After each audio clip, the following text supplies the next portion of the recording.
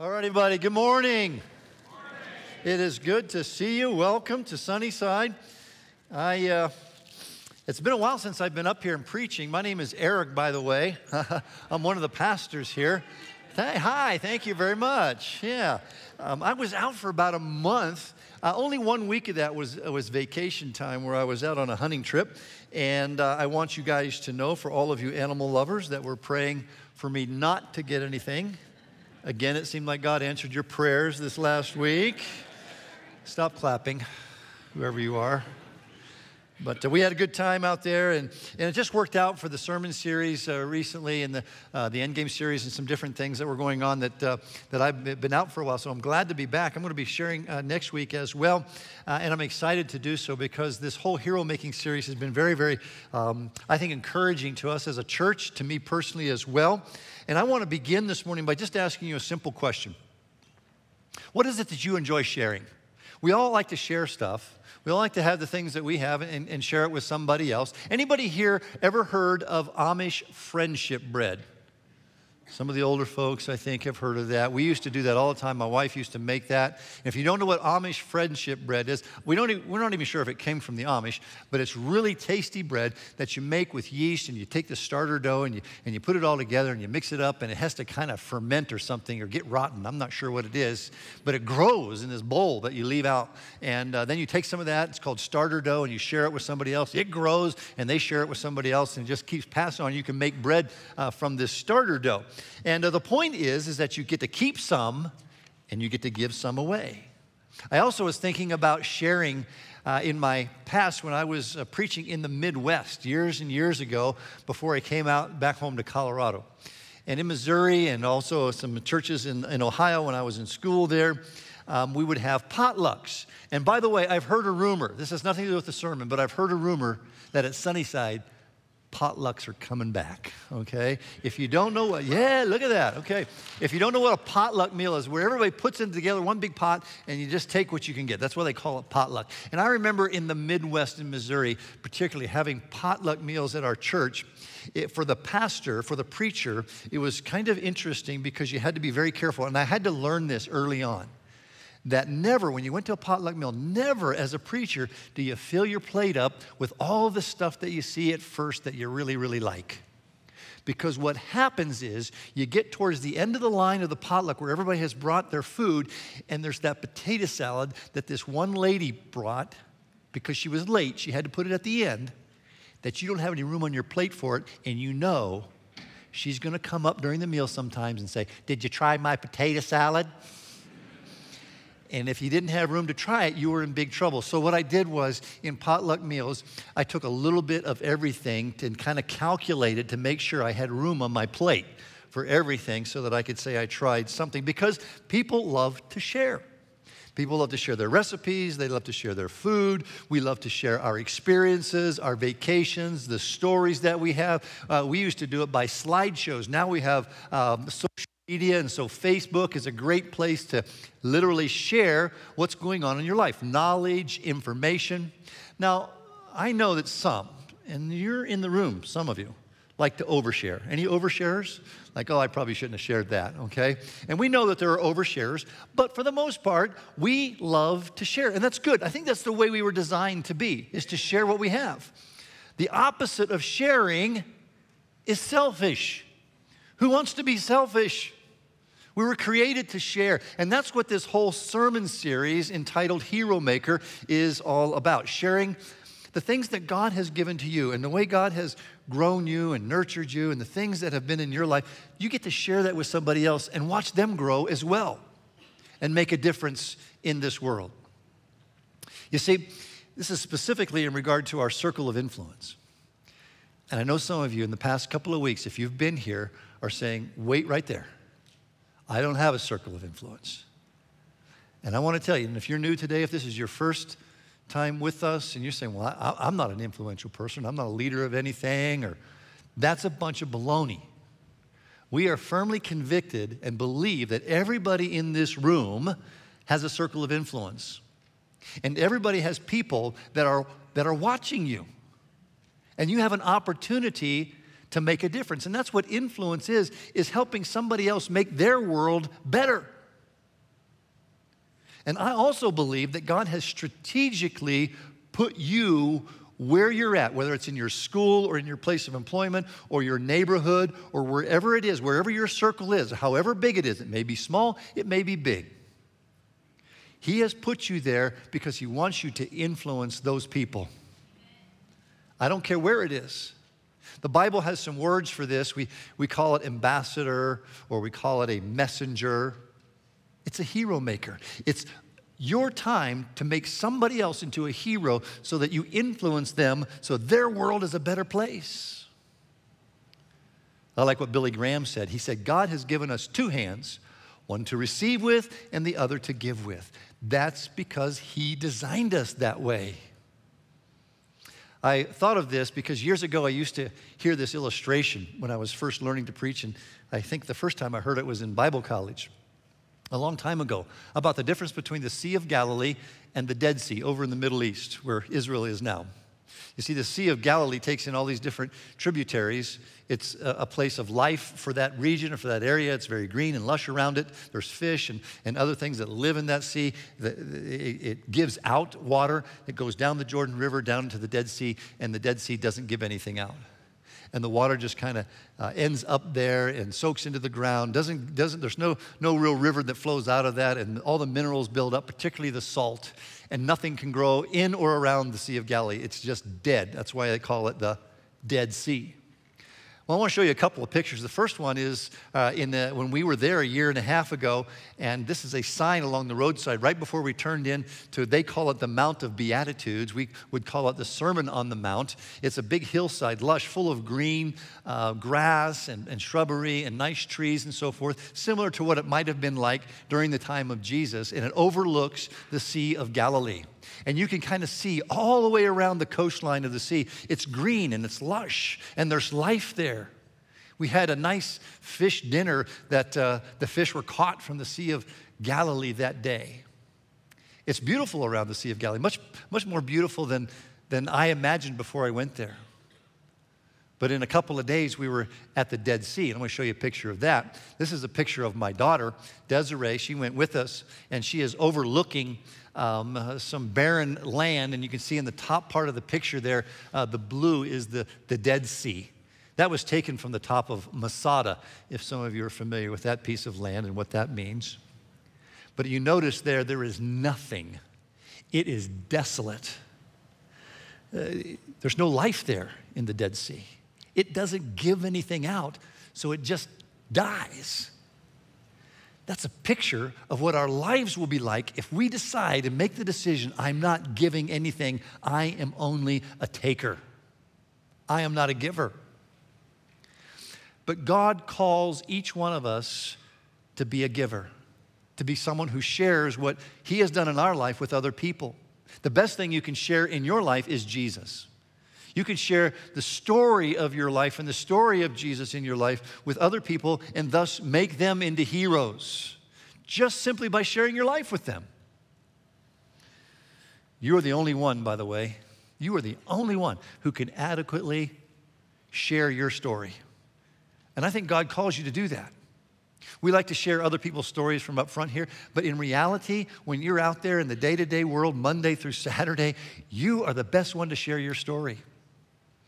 There was a man healed from a demon in the Gospel of Luke chapter 8, verse 39, and he was told after it was all said and done, he wanted to go and be with Jesus. Jesus said, no, you don't need to come with me.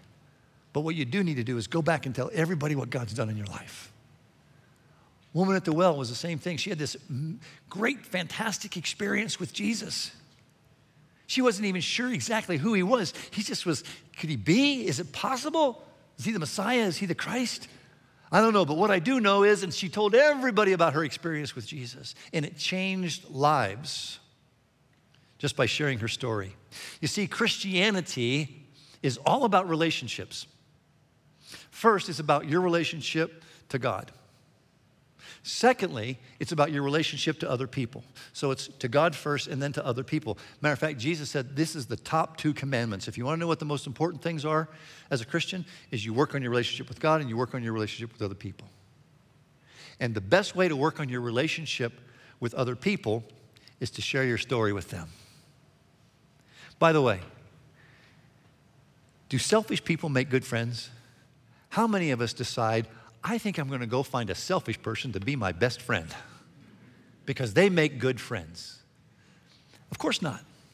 We want people in our lives who are willing to share. And people want us in their life if we're willing to share. It's about fulfilling that great commandment of loving other people. A couple of principles that we have been sharing so far in this series, Joe and Corey both touched on them, is number one, behind every hero is a hero maker. So when you see somebody who's done significant things and is an influencer, behind the scenes somewhere is somebody who has influenced them. Secondly, is there is someone who needs you to put a cape on. And so we know within that circle of influence that you have, there is somebody. They may not know it yet, and you may not know it yet, but there is somebody there who needs you, not me, not somebody else, but you to put a cape on them. And that's the picture that we want you to take home through this series. So far, the hero makers, Joe started off with John the Baptist, who was pointing to Jesus. That's what he did. That's how he made heroes. Secondly, was Barnabas. Corey took that one. And by the way, one of the heroes that Barnabas chiefly was responsible for and encouraging was a man by the name of Paul, the apostle. Now, many of you may have heard of Barnabas, but most all of you have heard of Paul. Even people who don't go to church know that when we say the word Paul in this context, they know who we're talking about, one of Jesus' followers. Maybe never heard of Barnabas, but it was Barnabas that first encouraged and got behind Paul.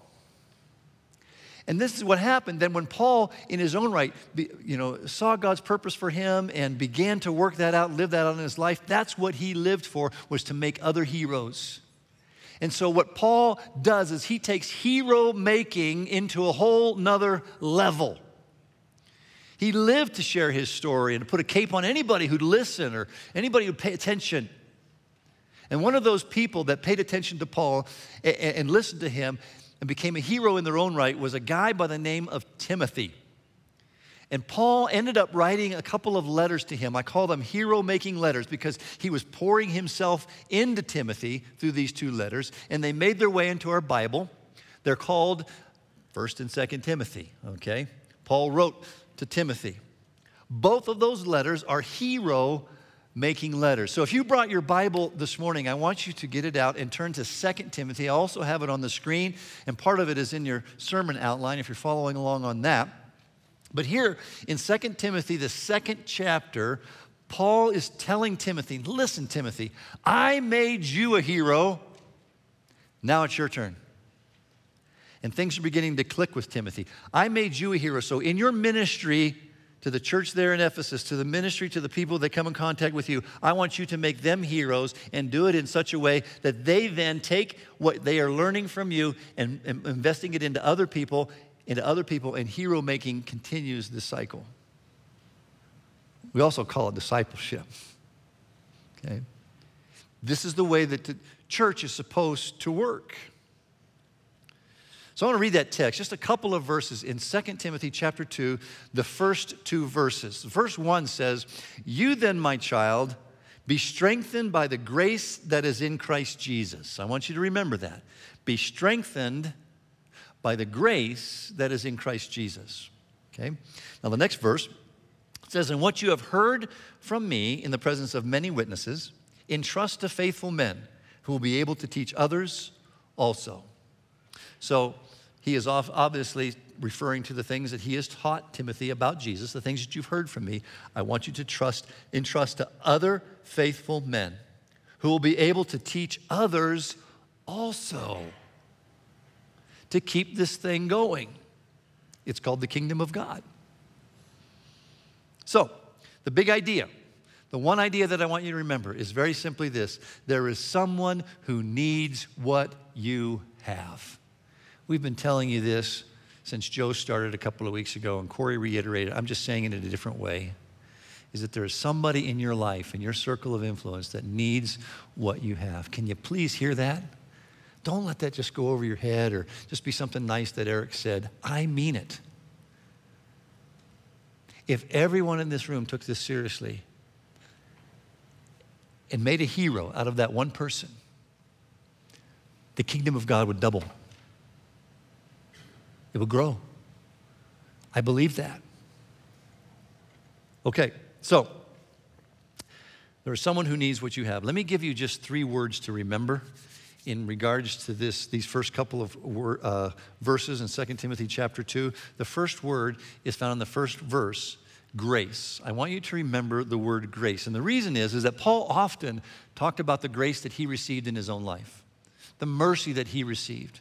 I was talking with a couple of guys in between services and said, this is hard for us to receive grace sometimes. It's hard for us to be reminded of grace. We can accept the grace of, yes, my sins are forgiven, and I accept the work of the cross, and I know that I'm going to heaven, but the daily grace that comes every single day is hard for us. Why? Because we mess up so much, right? And Paul tells Timothy, his young hero, he says, don't ever forget the grace that God has given you, and don't ever forget to be strengthened by that. Satan wants to do the opposite. He wants to take grace out of the equation. He wants to put works in its place and make you feel the only time you're valuable is when you're really worth it. Do you know you are just as valuable to Jesus when you mess up as when you're on top of things and doing things perfectly? You're just as valuable. It doesn't matter. Let that strengthen you. Let that encourage you, Paul says. Never forget you're saved by grace. You live under grace, not law. You're what you are by grace. You come to the very throne room of God only by grace. God's grace is completely sufficient for you, the Bible says. It's all you need. Grace is always with you. Grace then is what strengthens you. What strengthens you? Your abilities, your prowess, your accomplishments? Paul said that's nothing but dung. Except in the Greek, he used a much stronger word. Okay? He said, that stuff doesn't mean anything. What means everything is grace. And he wants Timothy, let that be your strength. Why? Because grace then is the most valuable thing that you can share with another person. If you want to make a hero out of somebody, they need to understand the grace that strengthens you, that you live by. And you need to be able to share that with them. And that someone, whoever that someone is in your life, needs to see the grace that you have be a part of their life. And say, yeah, dude, I am a total screw up. I get it. It is only by the grace of Jesus that I do what I do. And you can have that too. And hero making starts there by accepting and realizing grace. Grace, another word for grace is gift. Something that you don't deserve. You avoid what you do deserve, punishment. You get what you don't deserve to be rewarded. Matter of fact, in one place in 2 Timothy 1:6, Paul says to fan that gift, that grace, fan it into flame. Just, keep it going. Because Satan wants to squelch it and put it out. And what that does is that gives you confidence that God loves you, that he cares about you, and that he has a purpose for you. And there's somebody in your life that needs to see that. They need to see the effect of grace, and they need to say, that is compelling to me. I want some of that. That's where hero making starts. Does that make sense? To really comprehend grace and live it out every day, not just when you first become a Christian. And that's wonderful. That's when we have the party. That's when we get baptized. But every day we understand, boy, today is another day of grace. I don't know about you, but I need it every day because I'm a total screw up every day. Second word I want you to remember is the word discern. And the reason I say that is because Paul said, I want you to take what you've seen in me, what you've heard from me, and I want you to give it to faithful men. Faithful men. That's going to require some discernment. Find those who are reliable. Find those people in your life who are ready, who God puts on your heart. Invest into people who will receive what you are sharing. Corey last week urged us to be like Barnabas and be on the lookout for these people. He was on the lookout for Paul. Something about Paul made him think, this guy's got it. There are people like that in your life. You may need to ask prayers for that, ask for wisdom. Talk to other people, like, what do you think about? Should I invest in that person? how much should I invest in that person? I want to put a little caveat in there, and that caveat is this. Discerning can be a gift for some. I think there are very few people really have the gift of discernment. The gift of discernment means I can look at somebody right away and tell whether or not they got it or they don't have it. Okay? I think that's a very rare gift. I don't have it. I think I have some wisdom sometimes in discerning people, but to be right all the time, no. I don't know that Paul had it either, because he had a lot of disappointments in his life. He invested in people that didn't pan out. Did you know that? Paul invested in people that didn't pan out. It's not an exact science. He invested in a guy by the name of Demas in 2 Timothy 4, and this guy deserted him. He left him. He says later in verse 16 of that same chapter that everybody's left me except Luke. That's the Apostle Paul. If people leave the Apostle Paul, how can we not think that people are going to disappoint us? So just kind of expect that. One of the biggest heartaches in ministry for me has been people that I've invested in fall off the vine. People that I've invested in disappear, even betray or turn their backs on me, on the kingdom of God, on Jesus. That's a huge heartbreak. And the only thing that can keep me going, the only thing that kept Paul going, is the grace of God.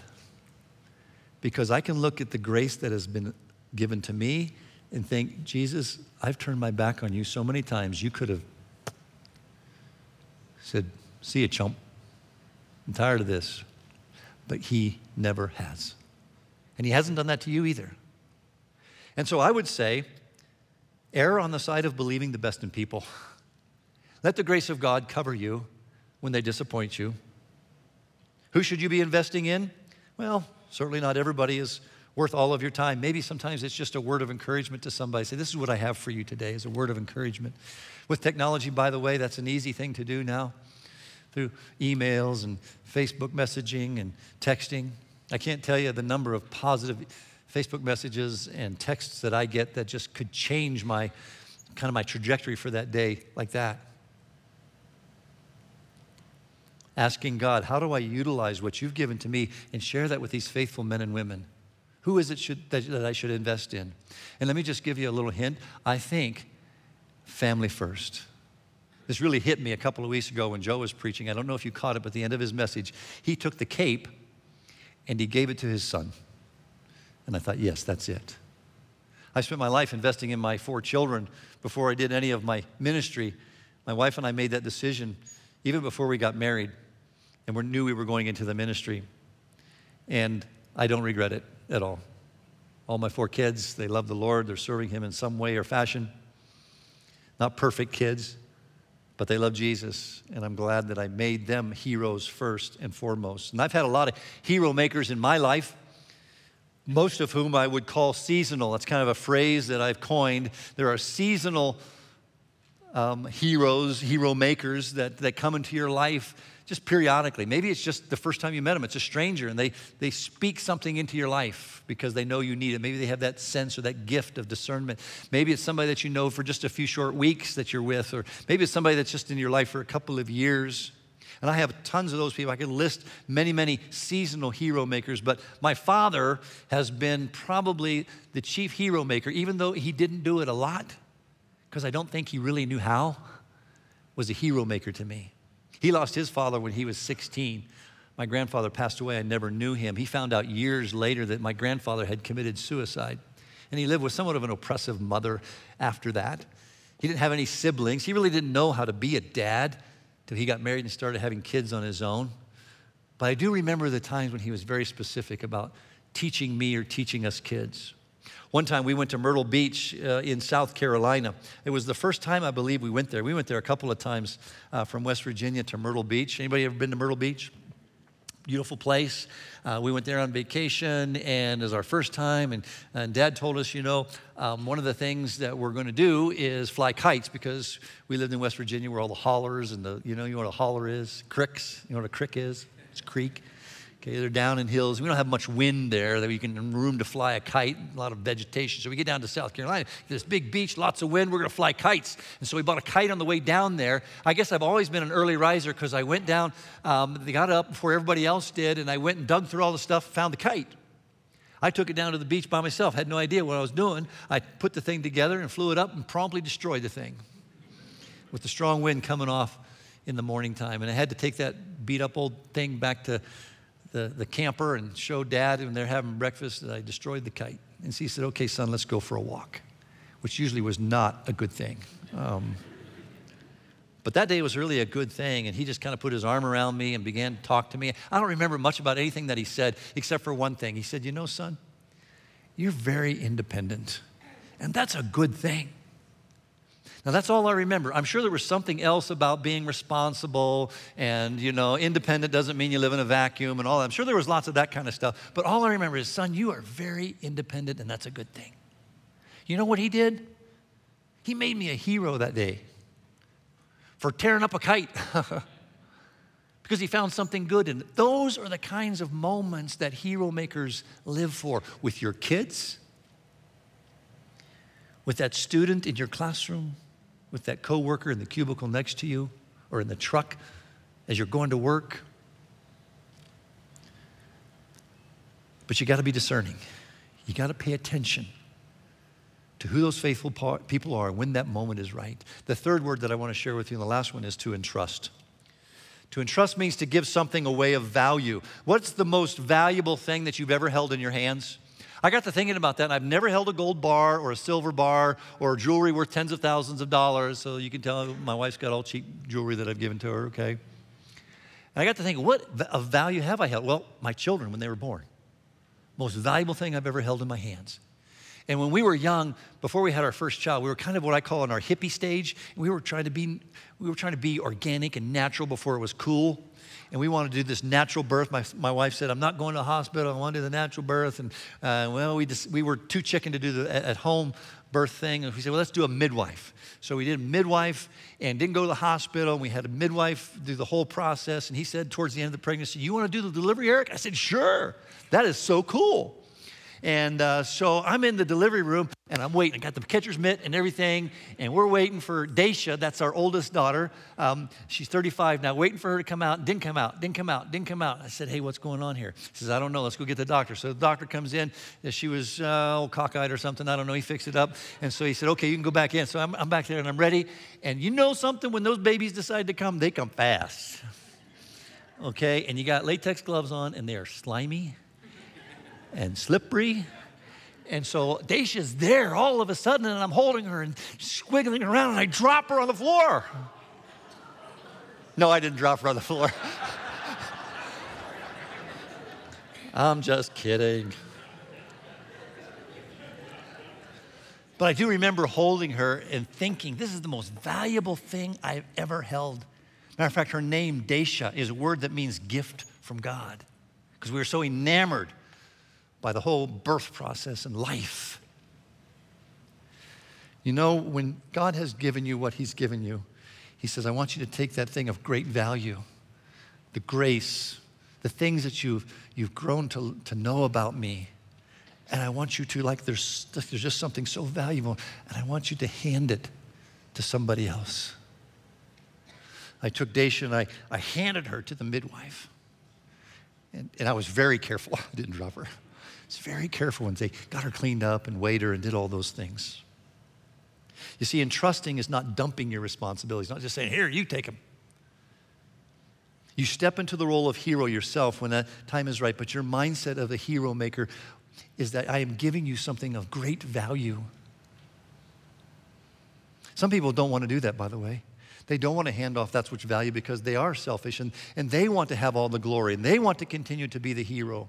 But we, as Christians, need to help others become the hero. Your gift doesn't end with you. And if you're selfish with it, Paul wrote in 2 Corinthians 9:6, God's going to be selfish with you. If you're generous, he'll be generous with you. Why? Because there is someone in your circle of influence who needs what you have. Now, there's plenty of places where Paul practices this and lives it out. One of the places is the church at Philippi. And with the remaining time that I have left, I just want to share with you a couple of things that I think Paul did for the folks at Philippi. Philippi, by the way, the letter of Philippians is where we get this, is a place that didn't necessarily hold all of fond memories for Paul. Paul got beaten up there pretty bad. He got thrown out of town in Philippi. But a church was started and established there, and it was growing.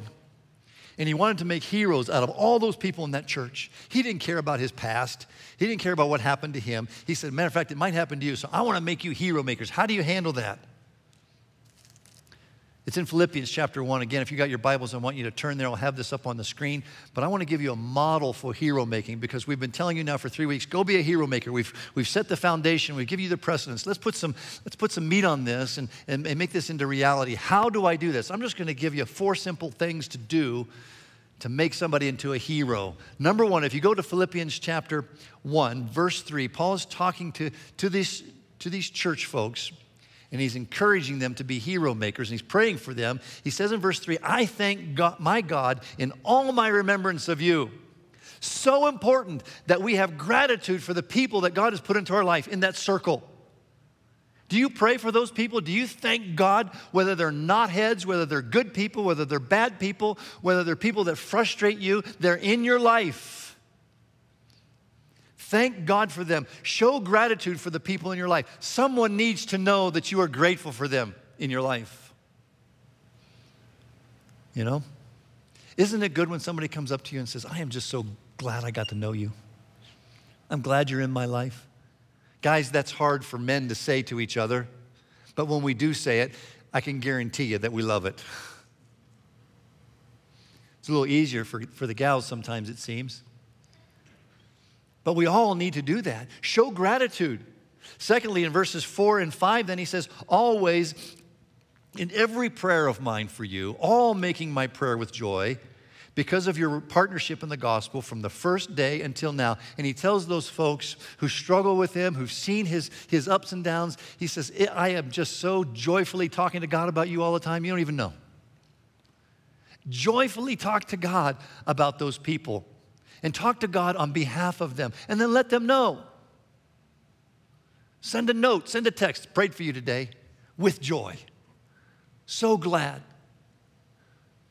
Verse 6 goes on and says, and I am sure of this, that he who began a good work in you will bring it to completion on the day of Jesus Christ. We've talked about this I see in you principle. I see in you potential. I see in you a gift. I see in you the ability. We ought to use that phrase over and over again. And what we're saying by that is I expect the best in you because God is working in your life. And you ain't seen nothing yet. That's what Paul tells the Philippians. You ain't seen nothing yet. Do you know there's somebody in your life that needs you to say that to them? And they are just waiting. Jump down to verse 8. It says in verse 8, for God is my witness, how I yearn for you with the affection of Christ Jesus. Finally, making a hero means treating them like Jesus would treat them, with affection. Some of your versions may say compassion. That's how Jesus treats people. We have this mindset of we categorize people and we put them into different categories. Just treat them like Jesus would treat them. And Jesus wants everybody to be a hero. You know, I lost my dog last year. I had a golden retriever. Winston had him 12 years. He was my bud, my hiking partner. And I miss old Winston. And haven't gotten a dog since. But the young lady that lives with Dawn and me got a dog not too long ago. Well, we think it's a dog. It's not. I'm not sure. You know, I love big dogs. I'm a big dog guy. And this thing is only about that big. It's a miniature terrier. I don't know what it is. It's a cat that thinks it's a dog. That's what it is. But it's about this big. All of that, you know. And it knows I don't really necessarily have fond affection for him like Jesus would, because I'm not sure Jesus does. But anyway, loves Aaliyah, and runs to her, and they play and everything. And so I will go get the little thing, and I'll tease it, Okay, I do tease it. And I'll say, you want to go to Leah? You want to go to Leah? And I'll hold it, and it's going like this, it's going like this, it's going like this. You know, and I'll just like drop it. And it's just like, doesn't even hit the floor. And it's boom, straight to Leah. And I'll run over and I'll get it and I'll come back. And I'll say, you want to go to Leah? You want to go to Leah? And I'll drop it and bing, it runs to Leah and jumps up on her lap. And it just looks at me when I come get it because he knows what's coming now, okay? So we have this little game that we play. But you know, I was thinking about that silly dog, and I'm not mean to it, just so you know. That's the way people are in our lives. That if we do what Paul did to the church at Philippi, it's like just a wind-up toy or a dog that's just running. All they need is a hero maker like you. That's all they need. Who can you put a cape on is the question we've been asking. Do you know someone, and maybe it's not a huge thing, but maybe you can be in their life because they need to conquer an addiction. And that's preventing them from being a hero, and you know how to help them through that. At least encourage them. Maybe they need to restore their marriage before they go on to where they need to be as heroes. Maybe they just need to receive encouragement. Maybe they need to have you just check in on them because nobody checks in on them. Maybe they need help financially, and you have the wherewithal to do that a little bit. Maybe they need an official mentor or coach to meet with them weekly. But whatever the case, there is someone who needs what you have: the grace, the love, the knowledge, and the mercy of Jesus Christ. As we wrap this up this morning, I want you to name that person. That's your name. That's your application. That's your live it point. Who is it? And ask God, bring that person to mind. At least a place for you to start. Maybe it is just a word of encouragement this afternoon. Maybe it's a longer investment, a deeper investment of coaching, of mentoring. There is someone that needs what you have. Let's pray. Heavenly Father, I pray for all of us here that you would bring those people to mind, those people that need what we have, not because we're anything special, but because you've gifted us, you've given us grace. Help us find those people. Help us invest back in them so that they can invest in others and your kingdom continues to grow. We love you, Father God. We thank you that you have invested in us, that you did not give up on us. Like Barnabas, who saw something in Paul when everybody else wouldn't touch him with a 10-foot pole. But he was the world changer, and you needed a Barnabas to defend him and to encourage him. Let us be the Barnabases. Let us be the John the Baptist. Let us be the Pauls. It's our turn now. Help us to make heroes out of others, to think more highly of others than we think of ourselves. In Christ's name, amen.